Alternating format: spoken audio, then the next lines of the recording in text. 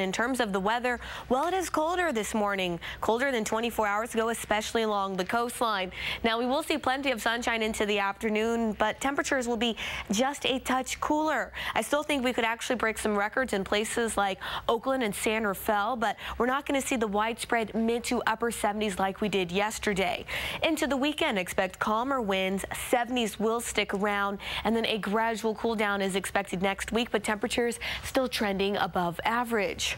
Right now, we are at the freezing mark in Novato, Santa Rosa, Napa, Fairfield at 32 degrees and 38 right now in Pleasanton. Futurecast 4 shows we will start to warm things up by lunchtime. In fact, most of us in the 60s, if not a few 70s for places like Livermore and perhaps Evergreen in the Almaden Valley. By 3 this afternoon, we'll keep those warm spring-like temperatures around. By 8 o'clock tonight, it is a Friday. You're probably out and about. Expect temperatures mainly in the upper 50s, but I do want to get specific with your afternoon highs. Let's start things off in the South Bay. San Jose today, 72, 69 degrees in Fremont. Redwood City, a high of 73 and 73 over in Campbell. Temperatures mainly in the upper 60s through the San Ramon Valley, 70 degrees in Union City, 68 degrees in Livermore.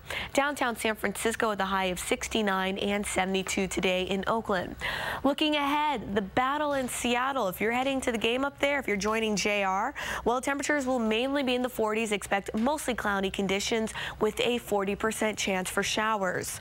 Your 7-day around the bay forecast shows 70s will carry us into the weekend, but again, expect an increase in cloud cover and a drop in temperatures by the middle of next week.